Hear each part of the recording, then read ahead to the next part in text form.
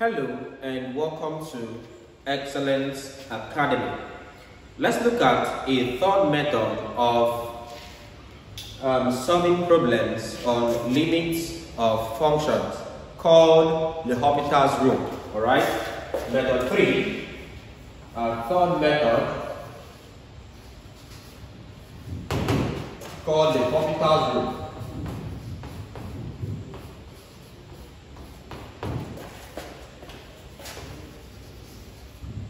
Right. So let's deal with the concept of L'Hopital's rule and see how it works. Now, L'Hopital's rule actually works with the idea of the general method of differentiation. All right. For L'Hopital's rule, simply differentiate each term individually using the general method of differentiation, and then impute the given limit value. All right. For just to refresh your memory, we said if I'm given the term, let's say y equal to x to the power n, using general method, we said dy over dx is equal to, this comes here, that's n x to the power n minus 1. The concept is multiply by the power and subtract 1 from the power. That's it. So if I have, let's say, x cubed, if I differentiate x cubed, this gives you, the power comes here, that's 3, x into 3 minus 1 is 2. So I have this, right? This is a simple idea about general method of differentiation. In the same way, if I differentiate 2x, this will give you 2. If I differentiate x, this will give you 1. Right. I'll leave a link to the explanation of this in the description of this video below. Right. I'll leave a link on how this is done, a link to my video on how this is done in the description of this video. Right. Back to this. So we said if I'm to evaluate this, now I picked these two questions from a previous example using the H method. And of course, the general method or the substitution method, right? This one, if we had an answer as what? As 10 here.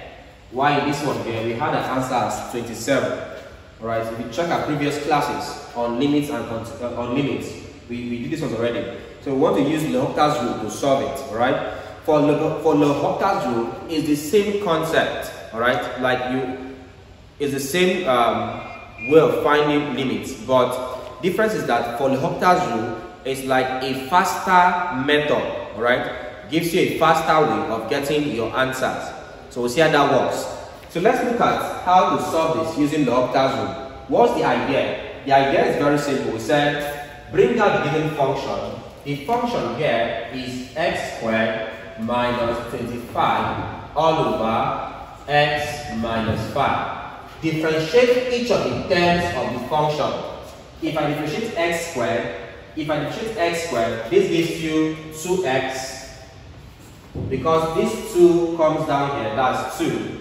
X, 2 minus 1 is 1, so I have 2x minus, from general method of differentiation, if you differentiate a constant, that's a term without a variable, it gives you 0.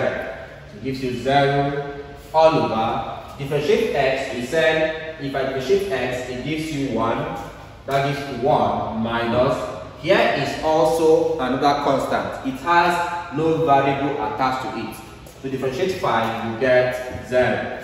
So this will now be equal to 2x minus 0 is 2x all over 1, which is equal to 2x. At this point, put x as equal to the given limit value, which is 5.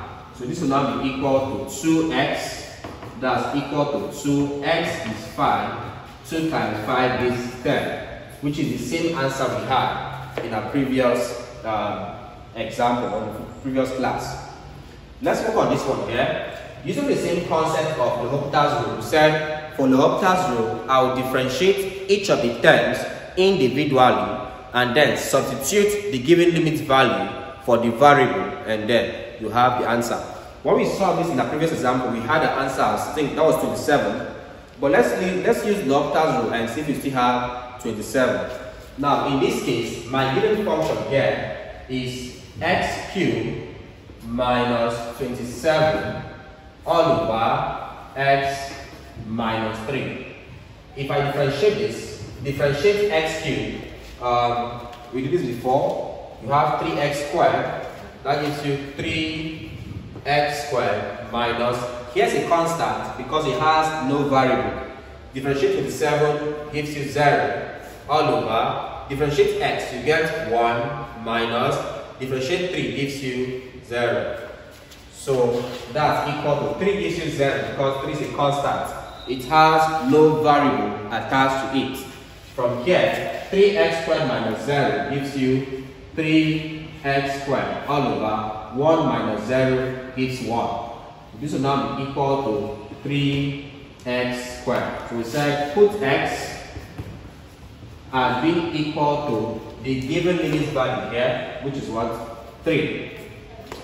So hence I'll have that 3x squared is equal to 3 into x is 3 becomes 3 squared, that's equal to 3 into 3 squared gives 9, 3 times 9 is 27, which is the same answer we had when we used, and that was the H method, alright?